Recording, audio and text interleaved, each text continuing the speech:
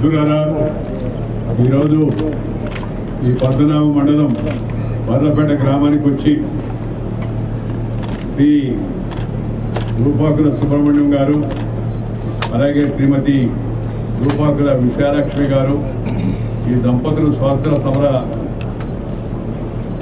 సందర్భంగా వారు చూపిన ఎగువ, వారు చేసినట్టు బలిదానం, వారు జీవించి ఇతరులకు ఆదర్శంగా ఉన్న విధానం, వీటన్నిటినీ గురించి తెలుసుకొని యువతరానికి నవతరానికి తెలియజెప్పి తద్వారా వాళ్ళ స్ఫూర్తిని రగించాలనే ఉద్దేశంతో కేంద్ర ప్రభుత్వం ప్రధానమంత్రి శ్రీ నరేంద్ర భాయ్ మోదీ గారు దేశవ్యాప్తంగా ఆజాదీ కా అమృత మహోత్సవ్ అంటే స్వతంత్రం వచ్చి 75 ఏళ్ళు అవుతున్న సందర్భంగా మన స్వాతంత్ర సమరంలో పాల్గొన్న మహనీయురాళ్ళందరూ కూడా ఒకసారి గుర్తించడం, వీరైతే వాళ్ళ గ్రామానికి వెళ్ళడం, వాళ్ళ కుటుంబాలను పరామర్శించడం, వారి విగ్రహాలు ఉంటే పుష్పాంకితం చేయడం, వాళ్ళ స్మృతి చిహ్నాలు ఏమైనా ఉంటే అవి సందర్శించడం, తద్వారా సందేశాన్ని సమాజానికి ఈనాటి తరానికి అందించడం ప్రధాన కర్తవ్యంగా ఈ ఆజాదీ కా అమృత మహోత్సవ్ అనే కార్యక్రమాన్ని కేంద్ర ప్రభుత్వం చేపట్టింది.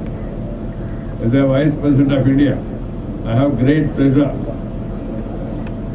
to take part in this Azadi Ka Amruta Mahotsav, visit the different parts of the country, visit the birthplace or the sacrifice place of those great freedom fighters, know the story and the sacrifices they have made, and also visit the social reformers who have brought a revolutionary change in the social order of the country, pay tribute to them, and also write articles, and through that spread the information about the life and sacrifice of these great people. That is the mission I have taken. I am going around the country. Today I am fortunate to come to Andhra Pradesh, Visakhapatnam district and Padmanabh Mandalam, this barlapeta village. Earlier I have visited just now Pandrangi, the place where Sri Alluri Sitaramarazu, the great freedom fighter, has spent considerable time in his mother's place, grandparents' place, and also drew inspiration. And then from there, he started organizing a revolutionary movement against the Britishers. It was a great inspiration for me to visit the place of Sri Alluri Sitaramarazu. Right from my student days, like any other youngsters of those days, I was a strong admirer of Sri Alluri Sitaramarazu. Today, I am more inspired to see his place, pay tributes, meet the local villagers, Sarpanch and others, and also the former MLA, Sri Appana Narasimharaj Garu, who was my colleague when I was MLA, and also meet the other people here. Today, as I told you, myself and Haribabu, accompanied by various local leaders, former MLA Vishnu Kumar Raju, and also MLC Sri Madhav and other friends, but we are able to come to your place, this barlapeta, and then unveil the statue of these two great people. They were simple, but at the same time what they have done is for social change. Women's education, entry of Dalits into temples, and also social emancipation of the suppressed and oppressed people. That was a noble task given by Mahatma Gandhi. And all these freedom fighters, in their own way, they made their contribution.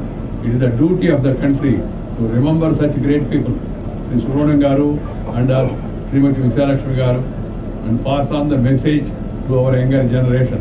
That is the minimum thing which we can do to these great people. ఈ విగ్రహావిష్కరణ లేకపోతే పుస్తకావిష్కరణ లేకపోతే చిత్రపటావిష్కరణ లేకపోతే వాళ్ళ కుటుంబ సభ్యులుంటే వాళ్ళని సన్మానించడం, ఇవన్నీ కూడా ఉద్దేశం ఏంటంటే ఈ సన్మానం ద్వారా ప్రజల్లో వాళ్ళని గురించి తెలియజెప్పడం, వాళ్ళు చూపిన సన్మార్గంలో సత్ప్రవర్తనతో సమాజ హితం కోసం ముందుకు వెళ్లే విధంగా వాళ్ళని ప్రోత్సహించడం, అది కార్యక్రమం యొక్క ముఖ్యమైన ఉద్దేశం. Share and care is the core of Indian philosophy. మన దేశంలో మనము ఇతరుల గురించి, మన చుట్టుపక్కల వాళ్ళ గురించి పట్టించుకోవాలి. మానవ సేవయే మాధవ సేవ అని చెప్పారు. సర్వింగ్ ద పీపుల్ ఈ సర్వింగ్ గాడ్. కేవలం పూజలు చేసి పురస్కారాలు చేసి లేదా పెద్ద పెద్ద బొట్లు పెట్టుకొని నామాలు పెట్టుకుంటే అది కాదు భక్తి. భక్తి అంటే సేవ, అనురక్తి, ప్రజలకు మేలు చేయడం, తోటి వాళ్ళకి వాళ్ళ కష్టాలు, వాళ్ళ నష్టాలు, వాళ్ళ ఇబ్బందుల్లో మనం వీరందరూ సహకరించి వాళ్ళకి ఆ యొక్క ఉపశమనం కలిగించడం, అది నిజమైన భక్తి. ఆ సేవా భావాన్ని యువతరం నేటి తరం గుర్తుంచుకోవాలి. మన దేశం చాలా పెద్దది, జనాభా కూడా చాలా ఎక్కువ, ఆర్థిక అసమానతలు ఉన్నాయి. ఇవన్నీ ప్రభుత్వం ఒకటే వీటన్నిటిని రూపం అవ్వలేదు. మనం సమాజం, ముఖ్యంగా యువత ఇలాంటి విషయాల్లో ముందుకు వచ్చి సమాజ హితం కోసం కొంత సమయాన్ని వాళ్ళ కోసం కేటాయించాలి. దేశం అంటే మట్టి కాదు, దేశం అంటే మనుషులు అని చెప్పారు. మనుషుల యొక్క బాగోగులను మనం చూడాలి. ఆ మనుషులకు అందరికీ కూడా చేయూతనివ్వాలి. వారి జీవితం నుంచి సుబ్రహ్మణ్యం గారు, అలాగే విశాలక్షమ్మ, వాళ్ళ జీవితం నుంచి మనం నేర్చుకోవాల్సిన యొక్క స్ఫూర్తి అది. దానిని అందరికి కూడా అలవర్చుకోవాలని చెప్పని, సేవాభావాన్ని అలవర్చుకోవాలని చెప్పని, సమాజంలో ఉన్న దురాచారాలను, అంటరానితనం ఇంకా అక్కడెక్కడ కొంత ఉంది, దాన్ని పూర్తిగా నిర్మూలించాల్సి ఉంది. అవినీతి సమాజాన్ని పట్టి పీడిస్తుంది. కొన్ని స్థాయిల్లో అవినీతిపై పోరాటం సాగించాల్సి ఉంది. అవినీతి పోరాటం ప్రోత్సహించాలని, అవినీతికి పాల్పడడానికి ప్రతి ఒక్కరు కూడా శపథం చేసి ఈ ఆజాదీకి అమృతమహోత్సవ సందర్భంగా ముందుకు వెళ్లాల్సి ఉంది. అలాగే అసమానతలు తగ్గించేందుకు గ్రామీణ ప్రాంతాలకు జనానికి అందరికి కూడా శిక్షణ ఇచ్చి వాళ్ళకి మౌలిక సదుపాయాలు ఏర్పాటు చేసి అసమానతలు తగ్గించేందుకు అవకాశం మనం ప్రయత్నం చేయాల్సిన అవసరం ఉంది. ప్రభుత్వం కూడా చేయాల్సిన అవసరం ఉంది. ప్రభుత్వం ఆ దిశలో ముందుకు వెళ్ళడం చాలా సంతోషం. కానీ నేను ఇందాక చెప్పినట్టుగా అది ప్రభుత్వం ఒకటే చేసేది కాదు.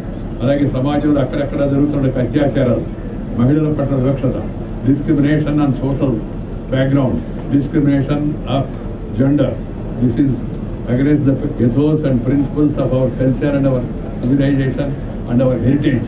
So one must commit himself or herself to see that they fight and they join the movement against any discrimination of any kind anywhere. That should be the mission for the sake of the nation. మిత్రులారా, చాలా సంతోషం ఈరోజు బార్లపేటకు వచ్చి ఈ విగ్రహావిష్కరణ చేసినందుకు. ఈ విగ్రహాలకు పైన కాస్త ఆచ్ఛాదనం ఏర్పాటు చేశారు. గ్రామస్తులందరూ కూడా విజ్ఞప్తి ఏంటంటే దీన్ని జాగ్రత్తగా పరిరక్షించుకొని వారి జన్మదినం రోజు లేదా నిర్యాణం చెందినప్పుడు అలా వచ్చి శ్రద్ధాంజలి ఘటిస్తే యువతరానికి తెలుస్తుంది వీళ్ళెవరు, వాళ్ళు ఏం చేశారు అనే విషయాలు వాళ్ళు తెలుసుకునేందుకు అవకాశం ఉంటుంది. స్థానిక పత్రికలు కూడా వారి జీవితాన్ని గురించి కొంత వివరాలు ప్రజలకు అందించడం చాలా సంతోషం. దానికి కూడా నేను అన్ని పత్రిక ప్రసార సాధనాలను అభినందిస్తూ ఉన్నాను. ఇవాళ సమాజంలో విలువలు పడిపోతూ ఉన్నాయి. నైట్ మీ సెలవు తీసుకునే మీద నమస్కారం.